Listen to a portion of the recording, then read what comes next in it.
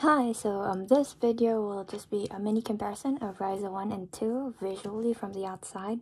So the two covers, Ryza 1, Ever Darkness and Secret Hideout kind of looks more bluish, while Ryza 2 is like more greenish if you got that.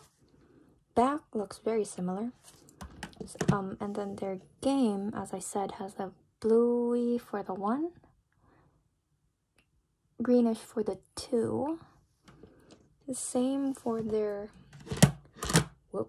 game icons. This 1 and this 2. I put 1 first, so that's why. So 1 is like bluish. That's gonna be this one. With more characters. Well, the 2 is like more solo-y with the Ryza and the focus, and has a green tint. So yeah. Thanks for watching this comparison.